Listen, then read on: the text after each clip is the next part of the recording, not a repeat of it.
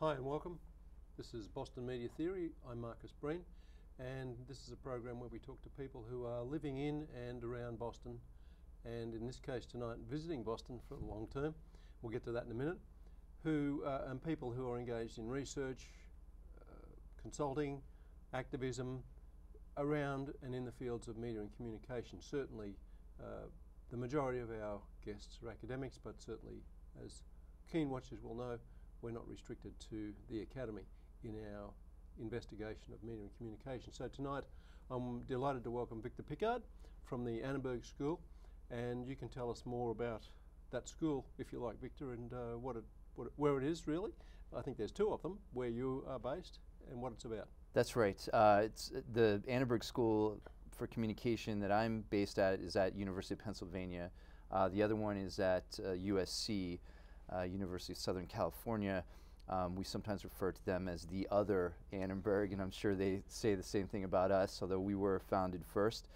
Yeah, I think similar in the sense that we're both composed of a range of qualitative and quantitative media and communication scholars. Okay, and the Annenberg name, we should clarify that refers to a real person? That's right, Walter Annenberg.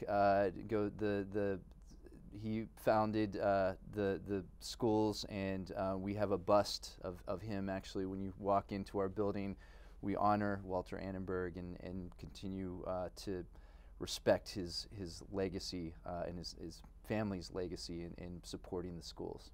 Very good. I'm sure he's more respected than either, is it John Harvard over there in Harvard Yard, who has very shiny brass boots because people lean against him and have their photographs taken with him. And then at Northeastern there's a wolf, and people put their hands on the wolf's snout, and it has a very shiny golden snout. Oh, interesting. But anyway, I'm sure Annenberg bust doesn't have the shiny bits. We're here to talk about media and communication, particularly media as it relates to public policy. I think it's fair to say that that's your specialisation, and an important field in which we are, like many other things in the media and communication space at the moment in the United States, seeing, well, I'm reluctant to use the word extraordinary, but really is an extraordinary amount of change in relation to the way the federal government, maybe less so state governments, and you could comment on that, but certainly the way the federal government is engaged in changing the nature of whatever might have been a playing field around how media is structured and organised and therefore regulated. That's right. There's a dangerous misnomer being thrown around right now that this is some kind of deregulatory project that we're seeing. That, for example, Ajit Pai, who's now the chairman of the Federal Communications Commission, which of course is the regulatory agency that oversees much of our media system in the United States, he's currently throwing out a lot of regulations, and this is being described as deregulation, when in fact it's really a kind of re-regulation. I mean, we're seeing the rules being rewritten in ways that will favor corporate interests over what you might call the public interest. And so I think that's a very important way that we should be framing this. This isn't simply taking government out of our media system, it's actually inserting government into our media system, changing it in ways that then benefit particular industries. So what you're saying is that this re-regulation is offering a different set of opportunities for the structure of the industry itself. Yes, I think that's an accurate way of phrasing it and describing it. In many ways, what you're seeing is removing particular safeguards that, for example, might prevent particular media monopolies or oligopolies from forming. And also, I'm sure we'll get into this more in our discussion this evening, but net neutrality is something that's being, it's on the verge of being thrown out as well. And again, that it really isn't a form of deregulation. That's re-regulating the internet so that internet service providers have more control over what we can do, what we can see, what we can access online. Let me back up a little bit and ask, because it's often useful to get a sense of a person's history and what led you to research. I mean, why media and regulation? How did you fall into or were led into this field? Right, yeah, it's a great question. It's often people may be puzzled when they hear, why would one be interested in media policy? But I didn't start there. I started with a very broad question, which is, what is the role, or what should be the role of media in a democratic society?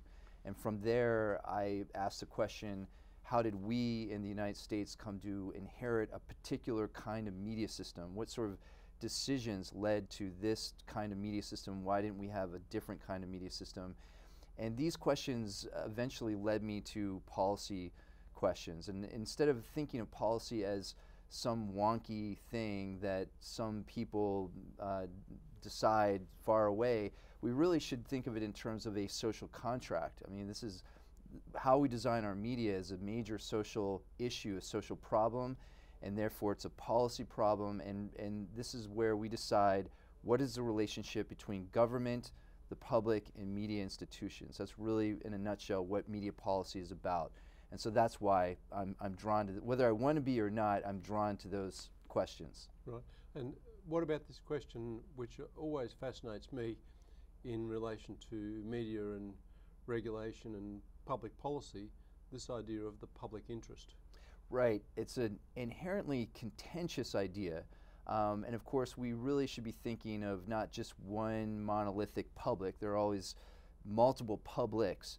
But if you look at the history of the idea, at least implicitly, there was an assumption that the market could not provide for all of our communication needs, that there were certain informational necessities that we had to create a separate category called the public interest that we had to make sure was being served, and it was often, at least implicitly assumed, that commercial media systems could not satisfy the breadth of those qualities that the public interest requires. So I think that's an important way of framing it. There's been an ahistorical argument that that this idea of the public interest has always been vague and abstract, and we've just never decided, we could just never figure out what it actually means.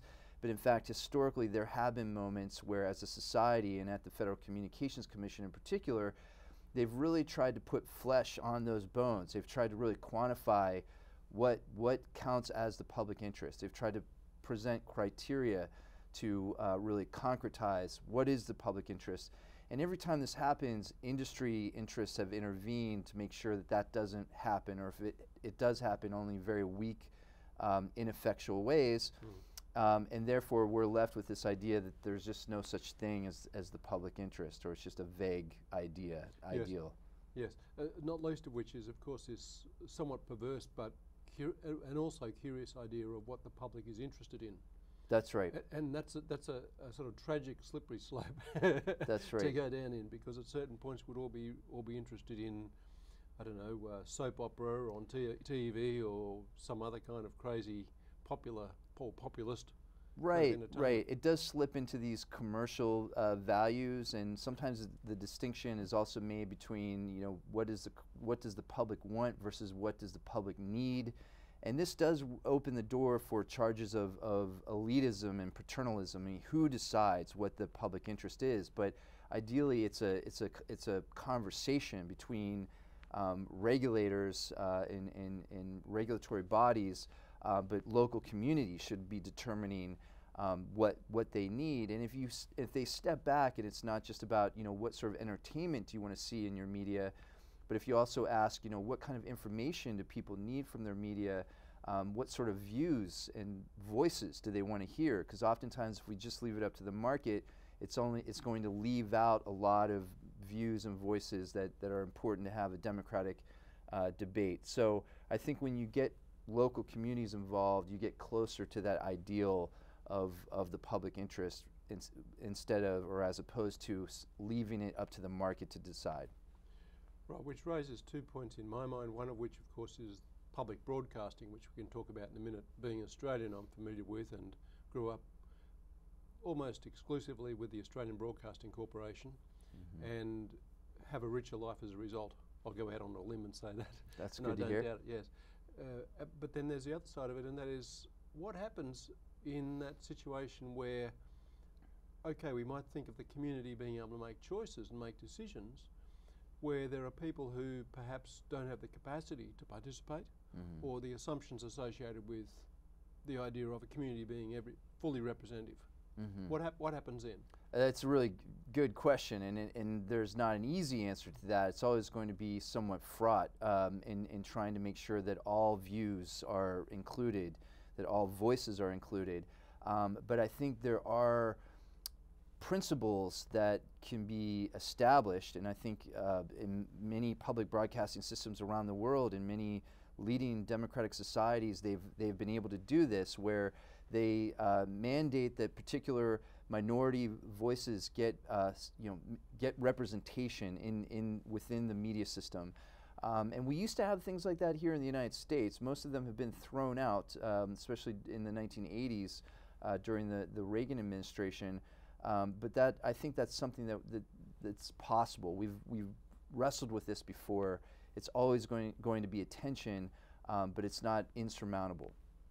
Which, of course, leads me nicely to public broadcasting in the what's called the Reithian model, named after John Reith, and the British Broadcasting Corporation model, a kind of high culture kind of notion, somewhat patronising, and yet quite remarkable in the way in which it structured the idea of a United Kingdom, where everybody would be pretty much guaranteed to have some sort of representation and or participation in the media space of the early days of television and radio.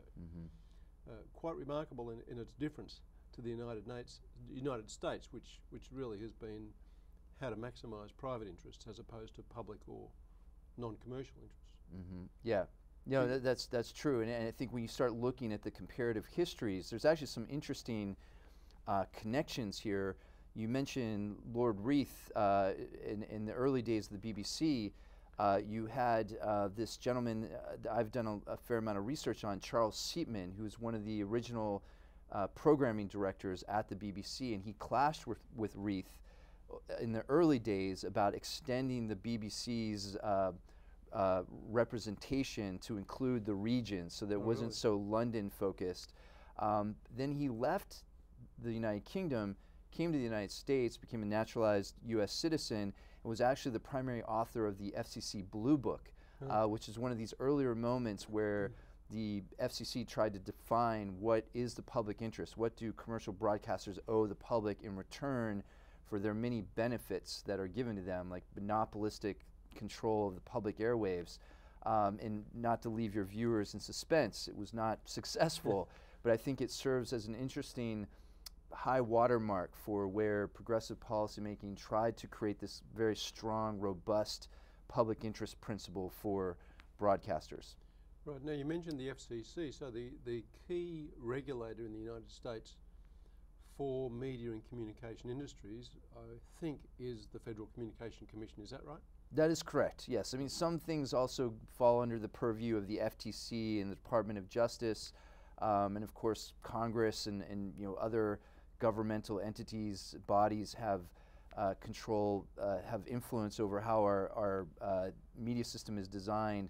But for our telecommunications systems, our broadcasting systems, and other key systems, the FCC is the main regulatory body for those decisions. And then, of course, what happened with the and so it really operates as a result of Telecommunication Acts, right, or Act. Yeah, well, and that's where Congress is intervening and passing laws that then can dictate what the FCC can do. Right, so the 1996 Telecommunication Act, of course, was the moment where the Congress said the law is now going to be that we're not going to have the sort of regulation that we've had that would guarantee a national telecommunication system. And the industry, and particularly the computer industry, said, well, that's fine because we don't have regulations anyway. Thank you very much. As they say in England, I think it's thank you very much, Mrs. Jones, for the rabbits. You know, it's a free gift, and look at the consequences. Some very, very vast fortunes have been generated as a result of that absence of regulation, both at a financial or economic level, but also at a social level. Big changes. What's the FCC up to? What should it be doing, given this particular moment? Now we're in December 2017. We're seeing I don't know, what do you call it?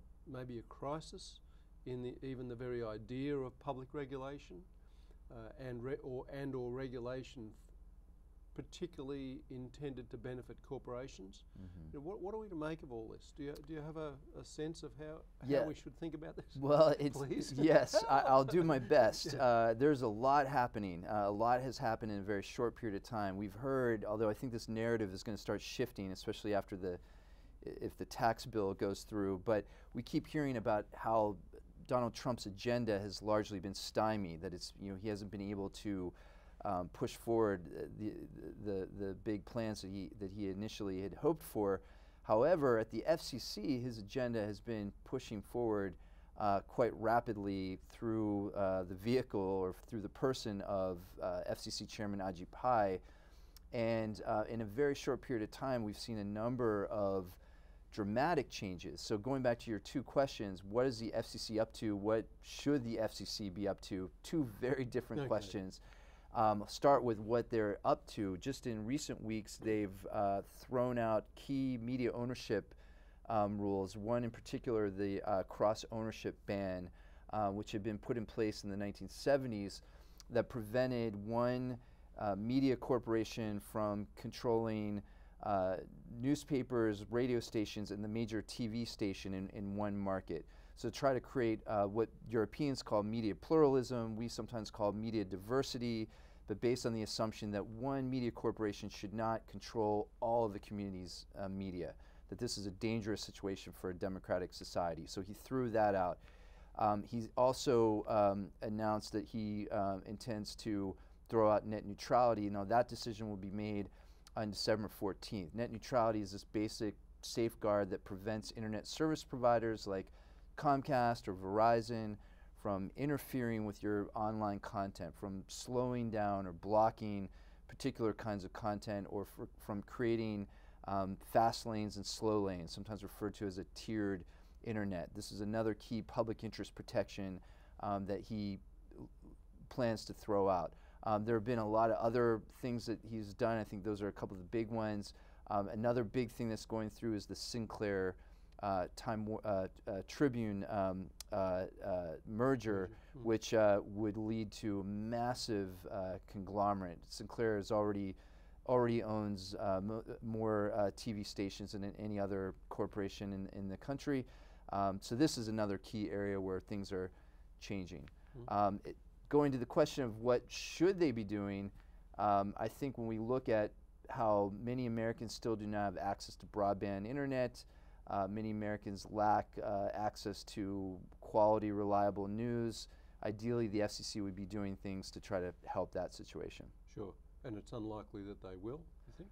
There's been no evidence that they are really trying to do that. In fact, another one of the key decisions they've made is to dismantle this Lifeline program, which basically tried to subsidize low-income Americans to have access to broadband, basically giving them cheap broadband services, and that's something that looks like it's being thrown out. So no, if anything, this FCC is doing the opposite of that, of trying to get more people having access to news and information. It's pretty serious, and it really brings back into the calculation of public policy that term, where people, the digital divide, is that the one? You know, where people just don't have access to digital information. That's right. They don't have access to the fundamental material that helps them live their lives.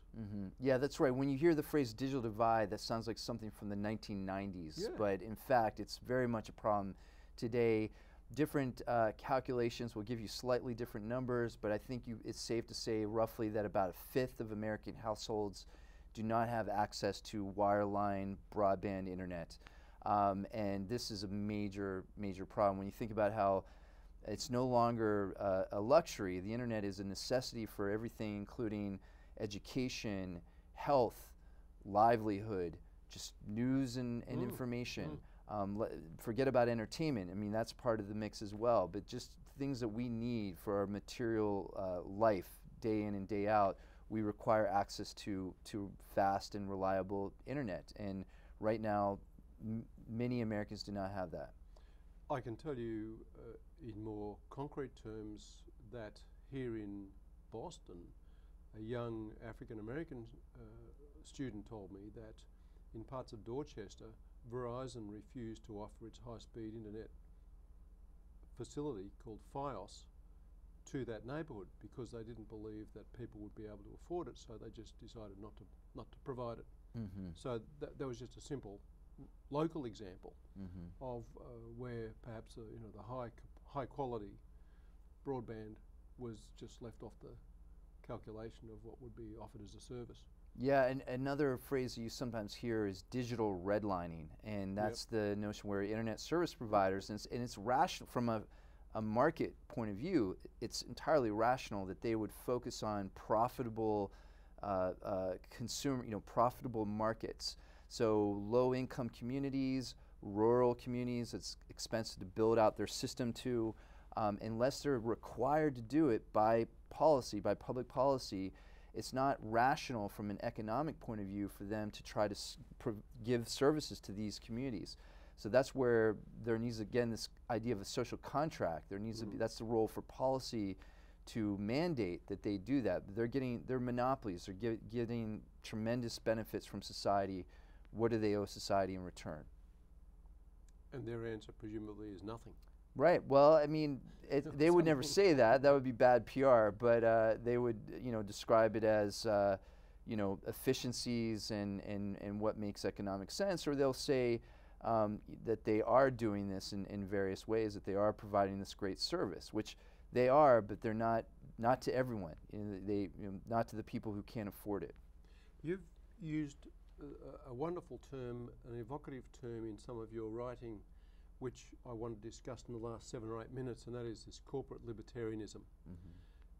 And I'd like you to firstly attempt to provide us with a definition of corporate libertarianism, and then perhaps we can talk a little bit about some more of the issues around giving over particular kinds of power and responsibility to corporations against what we might think of as a public media system. So let's start with corporate libertarianism. Sure, it's a term that I use to try to describe a ideological project, and I locate it historically in the 1940s. But in the United States, there's evidence for it beforehand, and it has a long history since then. But I see in the 1940s these arguments really start to crystallize, where media corporations in particular see themselves as individuals who are protected by a First Amendment right. And it's also based on this assumption that the government should never be involved in markets generally, but media markets in particular. And so to extend this a little bit, any effort on the part of the FCC to try to rein in commercial excesses and corporate power could be attacked as a socialistic intervention, that this infringed upon the corporation's First Amendment rights. So they were able to use the First Amendment. They essentially captured the First Amendment to use it as a shield against any sort of public interest intervention. And this is based on a number of fallacies. I think we've already hinted at these earlier, but one is this idea that the government should not be involved in media markets. The government is always involved in media markets. The question is, how should the government be involved? And if you just think of things such as, again, these media ownership rules and regulations, spectrum management, I mean, the fact that these broadcasters are using the public airwaves, copyright, that's a form of government regulation. Corporations often think of it as a good regulation, but that's very much, that entails government being involved in many different ways. So again, it comes back to this social contract question. If we concede from the beginning that government will always be involved, then it's a question for all of us as a society to determine how should it be involved. And under corporate libertarianism, it's only the corporations who are making that decision. Right, it reminds me a little bit of the idea of the kind of corporation as being the only real measure and the only real standard by which a society is considered. That's kind right. of Margaret Thatcher kind of Thatcherist view. There is no society. Just individuals. Just individuals. Yeah.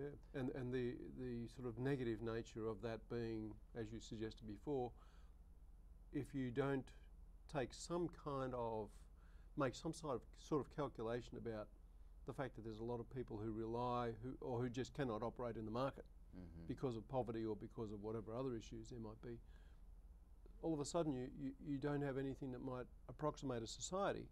That's right. Because the media is the only way that people find out what's happening in society. That's right. It's a curious but important set of principles here. It is, and I think historically it's been impoverished in the U.S., but it wasn't always this way. I mean, when I look back in the 1940s, 1930s, there was a stronger sense of these collective rights that we as a public, we as a society should have, and that should include access, a right of access to, again, quality news and information, and that has been largely pushed to the margins.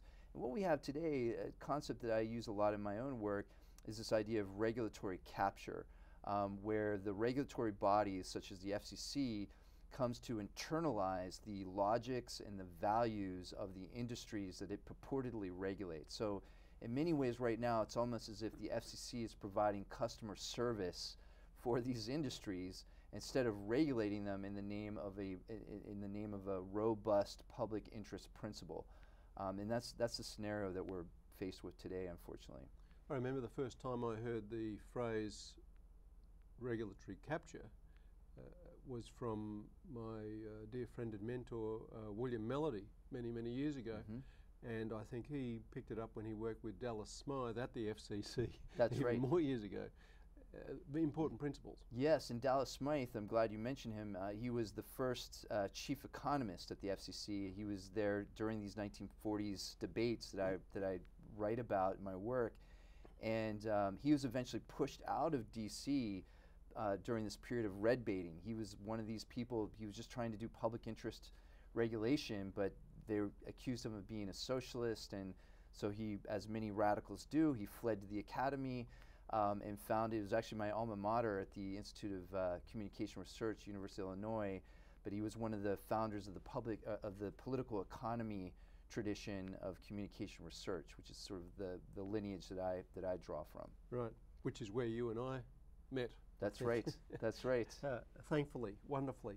In the last minute or so, I'm wondering if you'd like to say quickly, what should we do about these questions of regulatory capture, the FCC problems and so on? Yes, the question, what's to be done? I think it starts with this sort of at the discursive level, that we're, at the level of conversation, how we're framing these debates and making sure that we're not talking about just deregulation, but it's re-regulation, and there needs to be a social contract. But once we move beyond the level of academics talking about these things, I think we have to really try to translate it to broader publics. We need to make sure that people understand that these changes, for example, if they were to lose net neutrality, that's going to affect their daily lives in very detrimental ways.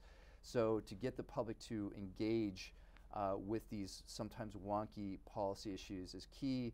And old-fashioned picking up the phone and calling your representative in Congress is always important, but also forming activist groups.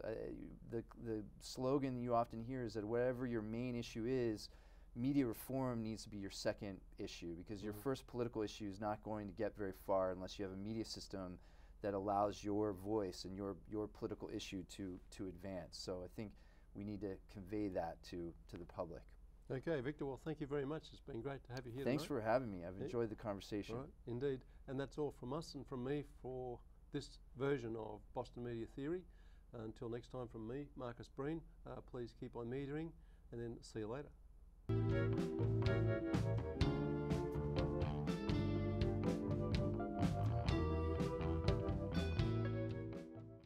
Welcome to Understood.org, a free online resource for parents of kids with learning and attention issues, with personalized recommendations, tools, and expert advice.